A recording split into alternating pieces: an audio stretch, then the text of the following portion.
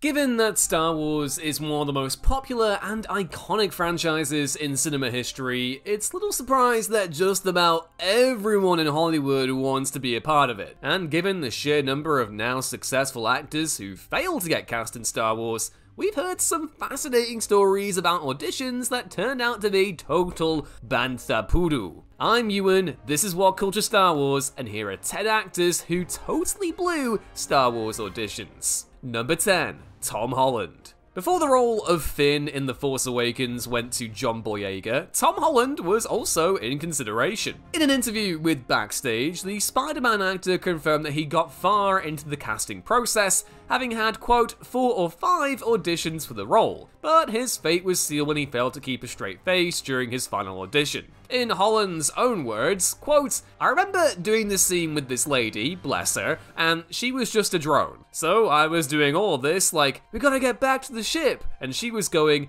bleep bloop bloop bleep bloop. I just couldn't stop laughing. I found it so funny. And I felt really bad because she was trying really hard to be a convincing android or drone or whatever they're called." Holland added that this audition, quote, wasn't his best moment, though given that he landed on his feet with Spider-Man the very next year, a part he surely wouldn't have been able to play if he was already locked into Star Wars, it's tough to lament what might have been. Plus, and this kind of goes without saying, Boyega absolutely nailed the part. Number 9. Saoirse Ronan.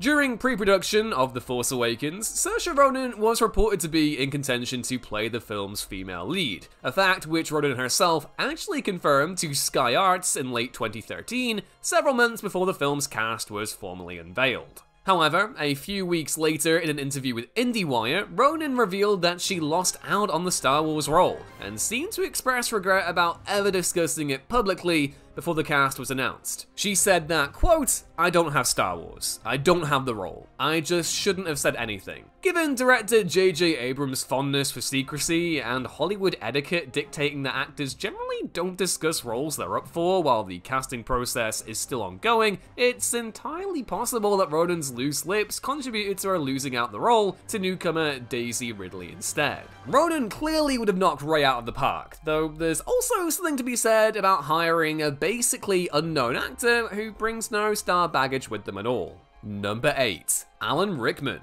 Believe it or not, the late great Alan Rickman was indeed up for a role in Episode 6, a whole 5 years before he finally made his screen debut as Hans Gruber in Die Hard. J.W. Rinsler's fantastic book, The Making of Star Wars Return of the Jedi, details that Rickman auditioned for Moff Jedgerad, the commanding officer of the second Death Star, a part that ultimately went to Michael Pennington. Though Rickman himself never spoke publicly about trying out for Star Wars during his lifetime, the book reveals that he auditioned for Jedgerad with a big, slow, low voice, which evidently didn't go down well with the film's casting team. I can maybe see how that slow, Gruber-esque voice wouldn't have played as well in a scene with someone as big and scary as Darth Vader. Thankfully, everything worked out for Rickman in the end though. He just had to wait a little bit longer for his big break. Number 7. Michael B. Jordan.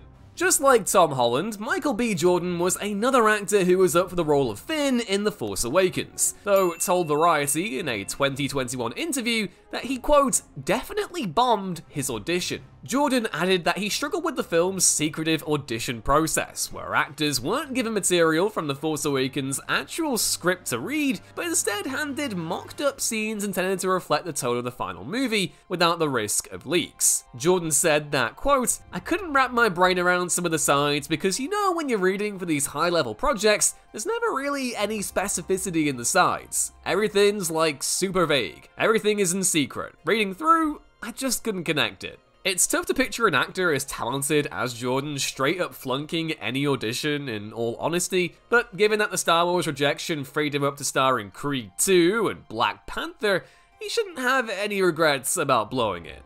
Number 6. Sylvester Stallone. Unlike every other actor on this list, Sylvester Stallone was acutely aware that he wasn't the right fit for Star Wars. But being fresh off the success of Rocky, he auditioned for the part of Han Solo anyway. In an interview with Jimmy Fallon, Sly revealed that he knew George Lucas wasn't interested in him for the role the moment he entered the room. And so, shortly after beginning the audition, he simply told Lucas, quote, "Let me just make it easy for you. I would look like crap in spandex leotards and a ray gun. Guys in space don't have this face." A slightly ironic remark given his future role in the Guardians of the Galaxy franchise. And I would absolutely watch a spin-off about that crew because they're fun. They're really cool. With that, Stallone took his leave. Harrison Ford got the career-defining part of Han, and Sly went off to turn Rocky into a franchise instead. In Stallone's own words, everything worked out fine. Give or take a Paradise Alley or Staying Alive here or there. Number 5. Eddie Redmayne. If things had turned out differently, Eddie Redmayne could have ended up playing villain Kylo Ren in the Star Wars sequel trilogy. And I'm just gonna go ahead and say it right now, boy did we dodge a bullet with this one. No offense, Eddie. In an interview with Uproxx, the Oscar winner confirmed just how catastrophically he bombed his audition. Like Michael B. Jordan, he struggled with the vagueness of the audition process, and resorted to putting on a voice that didn't go down well at all. He said that, quote, "With films that top secret, they don't give you the actual lines. So they give you a scene from Pride and Prejudice, but then they tell you you're auditioning for the baddie. If you're me, you then put some ridiculous voice on." That was really a hilarious moment, because it was Nina Gold, who I have to thank a lot because she's cast me in several films. And she was just sitting there, and I was trying again and again with different versions of my kind of voice. And after like 10 shots, she's like, "You got anything else?" And I was like, "No." Unlucky for Redmayne, but hard to think of anyone doing that part as well as Adam Driver. Number 4. Taissa Farmiga. On a recent episode of the Happy, Sad, Confused podcast, Taissa Farmiga revealed that she auditioned for a role in The Last Jedi, which most have assumed to be Finn's love interest Rose, as was eventually played by Kelly Marie Tran. Farmiga, who is a lifelong Star Wars fan, detailed her excitement at going to audition, which she ultimately felt had a negative impact on her performance for the casting team. She said that, quote, "I know at that one audition, I didn't do so well because I wanted it so badly. That's why I try to keep my expectations. I couldn't do it. It was also hard because those auditions it was one of the few times that I had to do a cold read, where they didn't send you the materials before." You certainly can't blame Farmiga for getting excited about auditioning for a Star Wars movie, even if this may have compromised her chances in the end. Number 3. Kelsey Grammer. Oh, hell yeah. Like Sylvester Stallone, a young Kelsey Grammer was in the mix for Han Solo and went to audition for George Lucas, which basically turned out to be a brief conversation between the two before Lucas sent him on his merry way. In an interview with Conan O'Brien, Grammer revealed that Lucas took one look at him and told him he was too old to play the, quote, younger guy, Luke Skywalker, and too young to play the, quote, older guy, Obi-Wan Kenobi, but might suit the sci-fi fairy tales John Wayne type character, which of course is Han Solo. Grammer was confident that he could play the part, while Lucas told him that he'd think about it, and that was the last that Grammer ever heard from the director. The Fraser actor said that he moved on with his life and forgot about the audition, and 2 years later, while working as a theatre actor, he went to see Star Wars and had a sudden moment of realization that this was the movie where he auditioned for the, quote, weird guy, that guy Lucas. He added with a smirk that he, quote, really missed one there, though accepted that things eventually worked out well for him regardless.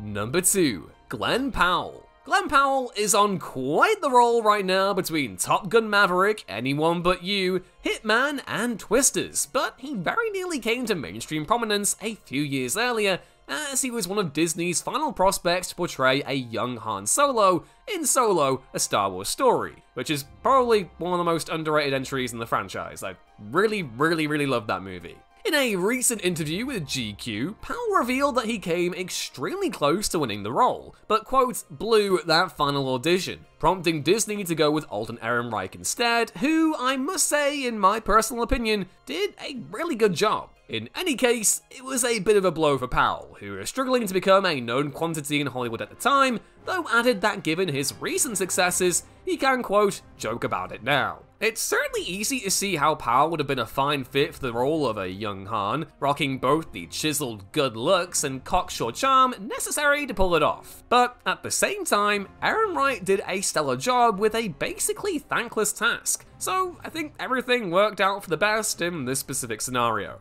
And number 1, Charlie Cox. And we've saved surely the funniest botched audition for last, with Daredevil star Charlie Cox's spectacularly bungled Star Wars tryout. Like Powell, Cox is up for a young Han Solo in Solo: A Star Wars Story, though his inability to disconnect himself from the blind Marvel superhero he's best known for playing ultimately sabotaged his audition. In a 2016 interview with The Hollywood Reporter, Cox stated that because he'd spent 2 years playing a blind character and gotten into the habit of not making eye contact while performing, he instinctively did that during his Star Wars audition. This prompted the casting director to ask Cox why he wasn't making eye contact, which likely didn't give them much confidence that the Matt Murdock star would be a good fit to play the cocky rogue. Cox said of the audition, quote, "I never got invited back, probably because they couldn't figure out why I was acting like a complete idiot. The man without fear, but also the man with a less varied career. Yeah, no, that wasn't good.